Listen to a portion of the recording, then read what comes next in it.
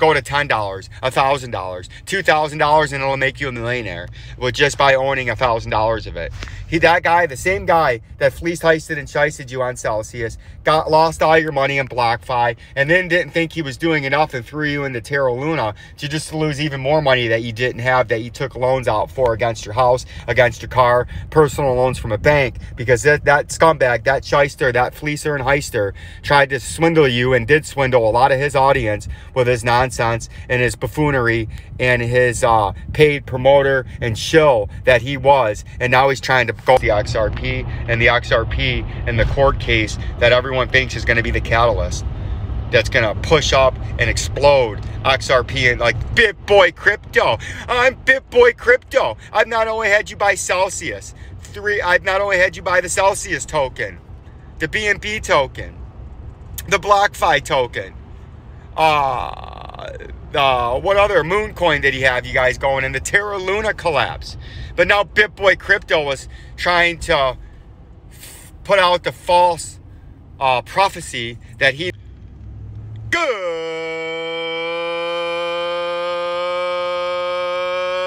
Saturday, the 29th of April of 2023, on a cloudy but not rainy, seasonably mild 65 degrees at 5:35 p.m. Eastern Standard Time in the greater Sterling Heights metropolitan area in the great state of Michigan. This is Vincenzo'S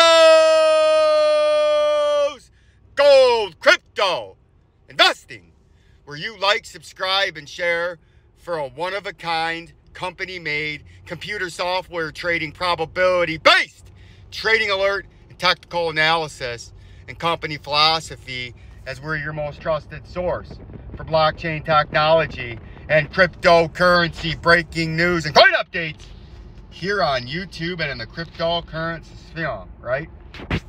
And hit that bell notification in our road to 10,000 subscribers and get the valuable information and education that you need in an unbiased form, straight to facts and technical analysis and breaking news, non-paid promoter or a fleecer, and we call out the fleecers like Bitboy crypto, right? But when we're looking at today's technical analysis, we're still in the similar area. If we're looking at the macro time frame and the daily time frame, we do know if we look at the way zoomed out machine right here, we can see what's been going on very clearly over the last several years, which was a classic pump and dump, right? And we've went over the pump and dumps quite substantially over time.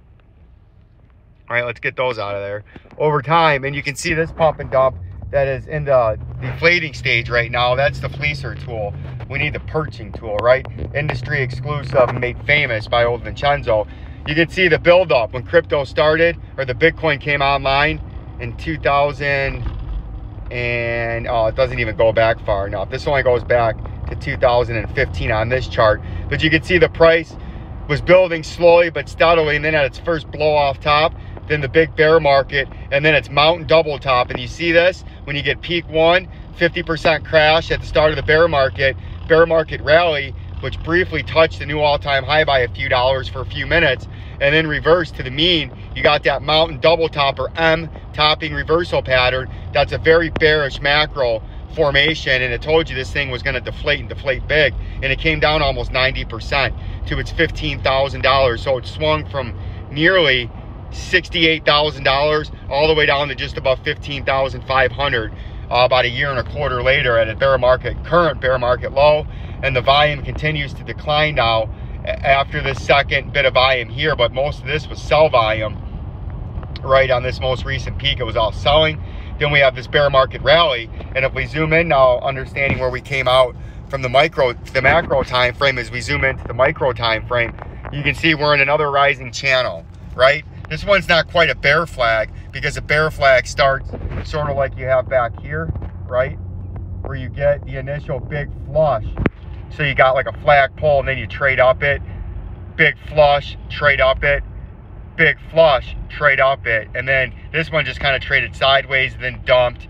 And now we're just in a rounding consolidation which to me seems like a bear market rally. Everyone got over bearish down here. Finally, some of the longs got liquidated out. Some of the shorts, more importantly, started to cover. And if there's one thing you know about technical analysis, whether you're looking at the Bitcoin price, a commodity price, gold, silver, oil, Apple, Amazon, Facebook, Twitter, or any of these other stocks, when you get a shorts cover, the shorts are profiting. The shorts are taking massive profits if they were shorting this whole thing. And now they were starting to take profits down here. And when you sell a short, it's actually buying it. Because when you short it up here, you're actually selling the share into the open market to buy it back at a later date. And then if you trade it correctly and you sell the option, the commodity, or the stock at 67,000 and you're selling it short, meaning you're going to buy it back later. If you now buy it back at $15,500, the difference between $15,500 and $68,000, that spread, and otherwise as it's called, the person that shorted it, that's buying it back into the open market here, gets to keep the spread, whether it be $60,000 or if you buy it for 10, short it at 10, and then you buy it back and cover your short at 5, you clear the $5 spread in between there for profit, right? And that's what happens. So all the shorts become buys temporarily while they're covering and taking profit. So the price can usually run up, and that's usually from uneducated retail traders that don't understand in a bear market. When you get a bear market rally, oftentimes in individual stocks, it'll be short covering. And I believe that's part of, if not most of, what's happening here. A lot of short covering, and then some retail traders are starting to pile in at the end, misreading a signal that's being given to by the market because they really don't have the education or the knowledge of what's going on. And then they buy the bear market rally, usually towards the end of it, after it shows signs of life that any and everybody can see, and then the price fizzles out and eventually rolls over on itself after all the shorts cover, and that temporary buying, that misleading buying that was just covering, is done, and then the momentum dies out because it was only momentum based off of people trying to get out of positions and profit, right? So that's what's going on, and that's a secret in technical analysis that you can only get here for free. The most informational, fact-based technical analysis, super simple and easy trading service with my own personal opinions. I am not a financial advisor, nor should you take any of this as financial advice. You should only take it for what it is, my own personal opinion, information and education and facts and news that is coming out in the crypto sphere. But right now, if I'm looking at the Bitcoin price, my areas and my levels are obviously the main key level here, as you can't even see that down there, is right here at the 29,000 and change. Can you get through this and try to make a brief run up to 39,000, or you're going to get rejected where you're at here at the 29,000 and end up coming for a major double bottom, which is a technical target out of a rising channel where you have uptrending underneath support and uptrending overhead resistance, where the entry is about the same width as where the exit would be, but a technical target, if you break out of that, is all the way down here at the bottom of the channel, which is right in this blue trading range, and that's what we're going to be watching out for. The Ethereum price is the same thing. It continues to get rejected off that major overhead resistance, trading back into this VP volume indicator fixed profile range of the coin, and as long as it's from above it, it's going to try to act as support. But I feel like this is going to eventually dump and trade below it after this miraculous, fantastic bear market rally. I think eventually we're going to start to trade down over time, and we're going to retest some of these lows in the next several months. But the key levels here is the 1682, the 200-day moving average in the daily time frame, and at the same level as the bottom part of that red trading zone, the VP volume indicator. If you break that, you come down here to 1200 really quick. If you can hold these areas, you can try to get back above the 19,002 and 15 cents or $1,900 and maybe make another run up here for a local double top. Those are the levels to watch out for. 19,000 to try to stay bullish, and if you break below the 16,082 or $1,682, you get very, very bearish if you get below there and the 200-day moving average. And then if we fly over into a little XRP love, got to talk about the XRP. Everybody loves the XRP, and the XRP in the court case that everyone thinks is going to be the catalyst that's going to push up and explode XRP and like Bitboy crypto. I'm Bitboy crypto. I've not only had you buy Celsius, I've not only had you buy the Celsius token. the BNB token, the BlockFi token, what other moon coin did he have, you guys, going in? The Terra Luna collapse.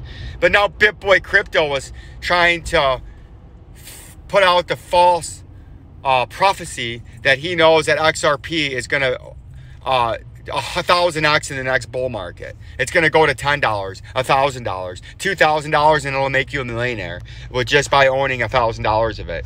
That guy, the same guy that fleeced, heisted, and shysted you on Celsius, lost all your money in BlockFi, and then didn't think he was doing enough and threw you into Terra Luna to just lose even more money that you didn't have, that you took loans out for against your house, against your car, personal loans from a bank, because that scumbag, that shyster, that fleecer and heister tried to swindle you and did swindle a lot of his audience with his nonsense and his buffoonery and his paid promoter and shill that he was. And now he's trying to go out there and now he's trying to attack FTX, call people out saying he's got this on everybody else when he's just trying to cover his own ass, as he's in a massive lawsuit because he's nothing more than a big lummox, a big scumbag, a big charlatan, a big fleecer and a heister, and nothing better than a modern day snake oil Nigerian scammer that fleeced his audience out of their hard-earned fucking money with manipulation,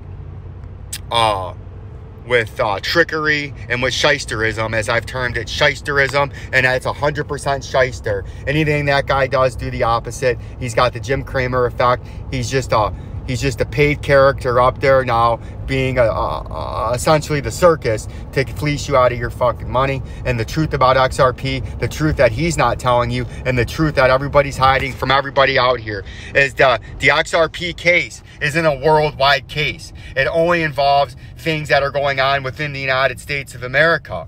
It has nothing to do with suppressing the price more than a minute amount, because the rest of the world, they don't give a flying two fucks what the FCC in the United States is doing with a lawsuit that has no bearing on Brazil, that has no bearing on China, Japan, Korea, Australia, and wherever else the mass populations are. That this case here in the United States doesn't do anything to suppress the XRP price. The XRP price gets suppressed by bear markets and by the natural flow of the coin that releases hundreds of millions of coins a month until it gets to its max supply, that is somewhere of around, I forget what it was, 100 billion coins or something crazy like that. And right now they only have about 60% of that flowed out, so they naturally dilute itself, and it just happens to coincide now with the bear market. It has little to nothing to do with the FCC lawsuit in an isolated country that is the United States of America, right? So the truth remains the same. The bear market continues, but the bear market rally has come up against major overhead resistance, and that major overhead resistance is at 51 to 53 cents with a max potential at 68 cents. But right now we're holding on the 200-day moving average, and in the daily time frame, what you need to do in XRP is to hold the 200-day moving average and then try to rebounce up and rebrand for another leg up, or you're going to slip this, come back down to that 37 cents. Like, subscribe, and share. Peace and love to the beautiful audience.